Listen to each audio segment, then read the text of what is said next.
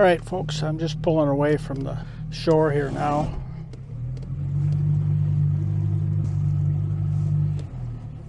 And we'll be on our way down through the narrow channels. It's been raining just real light this morning. There's some occasional sunshine through the clouds, which is encouraging.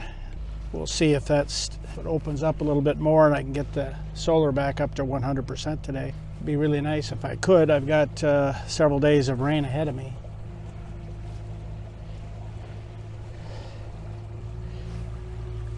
All right. Well, right now it's just cloudy, but it's not a bad day.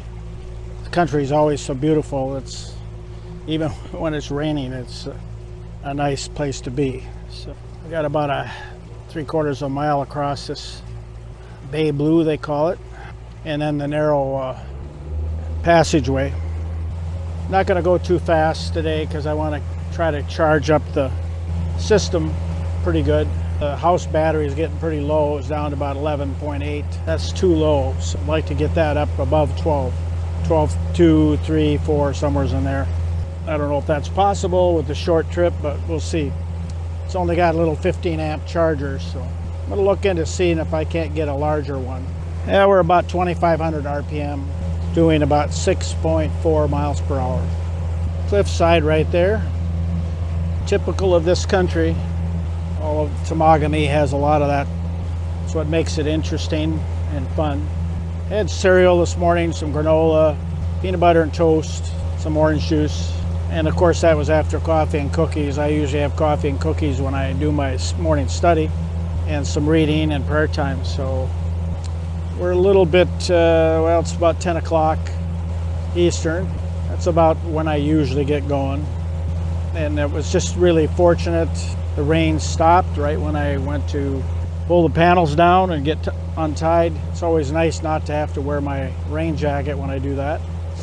Anyway, I think I'll sign off for now. We'll rejoin with you later as we get down the lake further.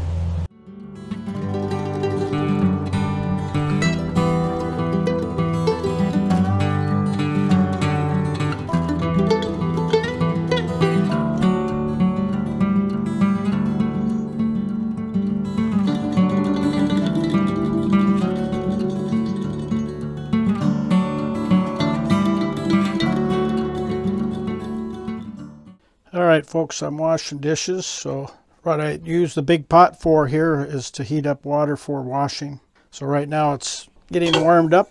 I usually get it so I can barely put my fingers in there, because when you put it in the sink and all the other containers here, the rinse and the soap, it tends to get cool off real fast. So especially when you're washing a cold mug like this for coffee. So I end up trying to heat this up really good. I thought we were going to be pretty close already, but it's not. I use about a gallon or so of water to wash with. I split it halfway between the soap and the rinse.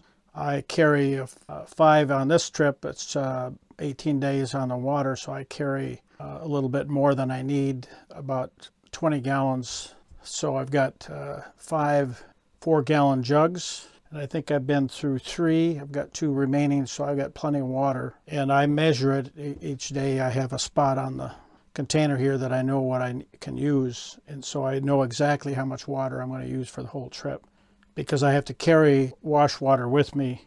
You can, I rinse in the water from the lake, but I don't finish washing with that. So, and I don't have any purifier or filtration system on the boat yet. I might do that sometime in the future, but currently I don't.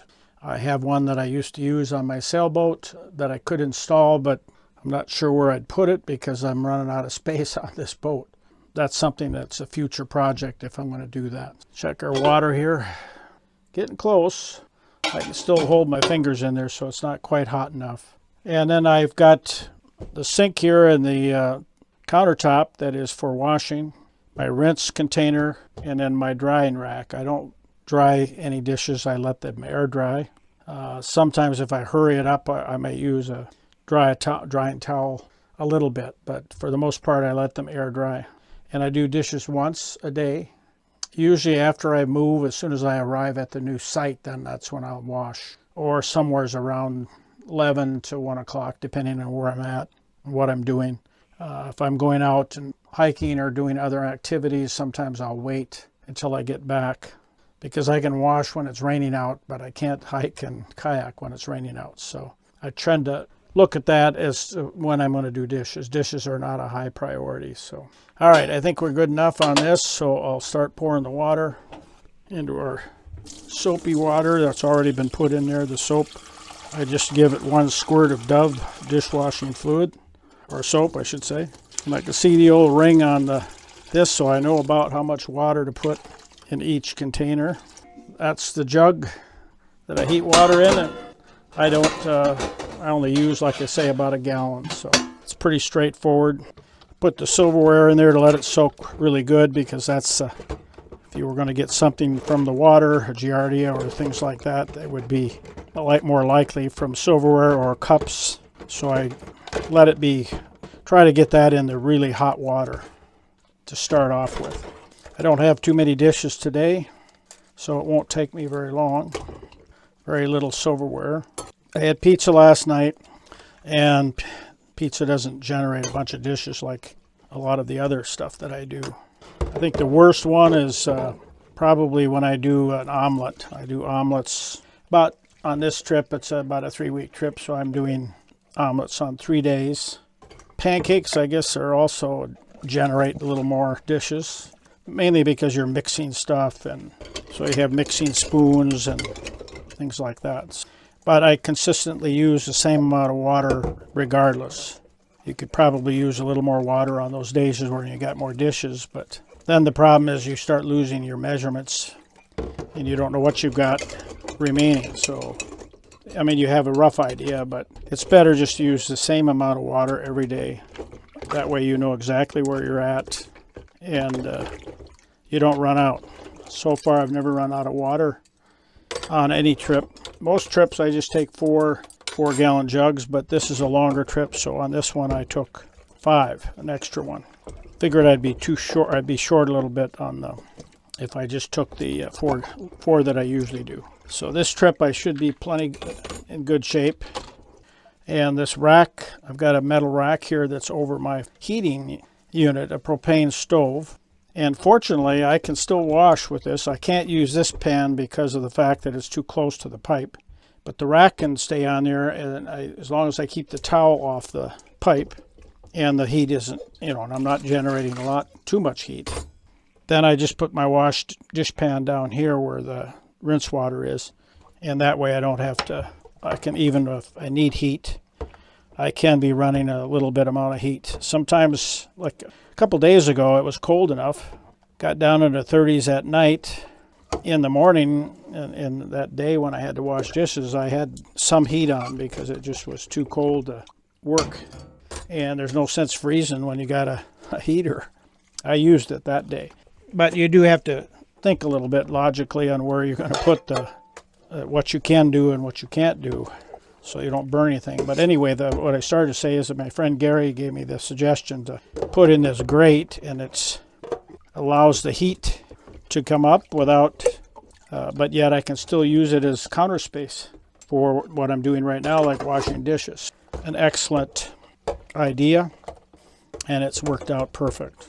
This is the bottom part of my oven, and the top, there's a cover that goes on top with a temperature gauge, and I'll show that. I'm going to try to do, I think I'm doing coffee cake in a day or two here again, and I'll film that so you can see how I use that oven and do baking. Tabletop, stovetop oven, I should say. Works great. I prefer to have a built-in oven, but there's just, to do that means you'd have to take out one of your counter or cabinets here under the counter, and that just doesn't make sense. So the few times that I bake, it's really not necessary. There you go. That's how I wash dishes. Just let that air dry, and then I use this pan on the floor here to put the dirty dishes in. I let them soak out on the aft deck overnight. That way they're ready to go to wash the next day. Talk to you later. All right, folks, here I am filling a water jug. This actually is about empty, so I just need to empty the last of the water out of this. and then bring up another jug out of the bilge, or the aft compartment here. I'll show you that where that is in a minute. But this is the 4-gallon jugs. These will just fit adequately underneath the aft deck. I can get at least 5. I haven't tried, but I think we could probably get a 6th one under there. But I don't think I'll ever go on a trip that long where I need that many. And since these are riding down below, I take these, make sure these are tight, and then I'll take the spout off. And then you can see I have some duct tape there on the top of the jug. I use that to seal the hole so bugs and stuff don't crawl into that hole, because they will find places to nest if spiders, things like that. I haven't had a problem with that, but I don't want to have a problem with that either. So put this strip of duct tape on the top, and that seals it. Now I'm going to show you how I get the jugs out in the aft compartment here. So I'll lower the camera a little bit so you can see the camera, or the compartment. I'm going to store these extra bottles. They're empties, so I'm just going to put them down there to get them out of the way. But this comes up like that, and then there's a compartment here in the floor. You can see that lifts out, and this is some beer and other drinks. I put these empty boxes and things down here just to get them out of the way. But right now I need more water, so the goal is to get some of that out of here. But in the meantime, I might as well put, where'd that other jug go? I knocked it out here. Put that down there and get that out of the way. I think this is a full jug here, yeah.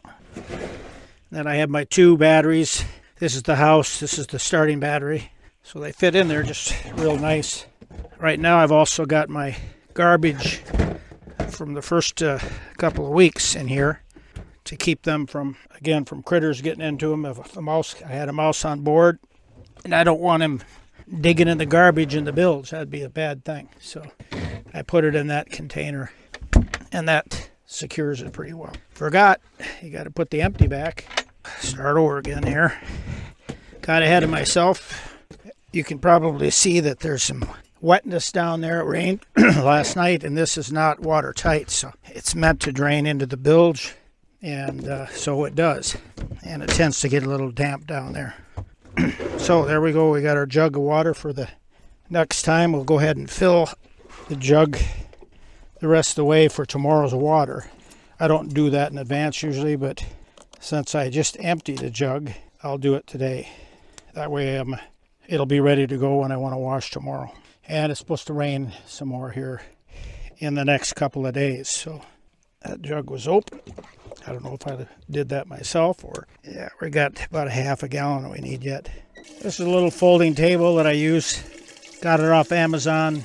It's been real handy. Folds and travels very easily. So doesn't take up that much space, which is a good thing. And underneath is my hot water shower, the pump and things there. I use that along with this big pail. That's my shower pail. When I want to shower, and it's rigged up on this post, so it sets right here when I'm showering. Anyway, there you go. That's what that process of getting in and out of the aft deck. All right, folks, I'm going to go out and walk around the site here on the end of the southwest arm. So we'll walk out and take a look around. One thing that's different about this site is there's a sign here that says there's a box privy. I've been on 2 sites now that have them, so it's not new, but it is unique to this site. There's also a fireplace. There's 2 fireplaces on this end, so it's obviously set up for group camps where there's a bunch of canoeists coming through. So we'll walk over. Here's the other fireplace. There's some wood around. I could have a fire if it was going to be more pleasant, and right now it actually isn't too bad. So I don't know, I maybe have to reconsider. I decided I didn't think I was going to do it, but anyway, you're looking kind of generally northeast. And don't ask me what that thing there, it looks like somebody came in on a snowmobile and ended up leaving their trash here. It's very disappointing that people do that, but that's what happens. It looks like it was broken, and so they just left it. I'm just going to spend one night here. As you can see, there's lots of clouds. Earlier today there was quite a bit of rain. Then it kind of broke up and it was a little bit more mild. And I thought I could even get some solar energy and maybe get back up to 100%. Well, no. As soon as I got where I could set up the panels, as you see right now, the panels are up. As soon as I got those set up, then the clouds thickened up, and that was the end of that. So disappointing. Decent sight. Kind of a narrow little peninsula. You can see water on that side and then water on this side. Again, this is the farthest campsite or boat site on the southwest arm as you go southwest. If you go to the end of the arm, this is the last site. Decent spot, but it's a little bit exposed. If the wind came up strong from the northeast, I wouldn't want to be here. I chose to go here because the site was going to be, or the winds were going to be generally light tonight. Do we have a fire or not? I think we have to decide if I can find enough firewood to even begin to have a fire. And if the wind would calm down, especially with a fire, it would be reasonable to sit outside and enjoy. There's a little bit of wood here, partially burned wood. Now, the reason it's probably partially burned is it's not very good wood. At least it's something, and it is dried out a little bit from the burning. So I walked down to the other end here, and there's also a few pieces there I could probably cut up. The reality is, if I was going to have a fire, I really need to cut some firewood and split it. I'm not sure I can see anything that's around here that would be ready to be cut. Right there's a dead tree hanging up there. That could be cut, I suppose. So let's walk down here a little bit. Looks like they had an old one here. You can see that, or at least the box is there. It looks like it isn't connected up to anything, but the real one is right here. Looks like you need to get a step ladder to get up to that one. Pretty high. Lots of wood. I'm not seeing a lot of the piece that I showed here. It looks to me like they already had cut pieces off of that. You can see it's just hung up there in the woods. I could limit and cut off a few more pieces, but I wonder how good it is. Anyway, that's the story. I'm not overly enthusiastic about setting out tonight because of the dreary weather. Maybe I should change my attitude. I don't know. I'm a little bit tired of the cloudy and rainy weather that I've had, which has been the majority of this trip. I've had one reasonably sunny day. The rest have been partial days. I think I've had a total of 3 that have had any sun. And like I say, one of them was pretty much all day. So there's the old ship. Just finished dinner, trying to decide what to do for this evening. The wind has dropped. It's actually fairly pleasant up here. Hate to waste a night like this to not have a fire, but man, I don't know if I want to go cut firewood. If there was something handy, I would do that. The only piece I saw was that one hung up in the woods there. There's a couple of pieces down this way that I could use. So we'll see. We'll ponder that, get back to you. All right, folks, I decided to use the fire ring. That way I didn't have to cut any firewood, and if it starts raining, I can run for cover and sit out here and enjoy the evening anyway. So that's what we're doing. It's not raining. The wind has dropped probably less than 5 miles an hour. So it's comfortable, even though it's in the 50s, mid-50s temperature-wise. With the down vest and the fire, I'm pretty comfortable. So anyway, that's what we're going to do this evening. My little kit here, I've got my after dinner wine, and I'll just sip on this and enjoy. Probably turn on some music in a bit here.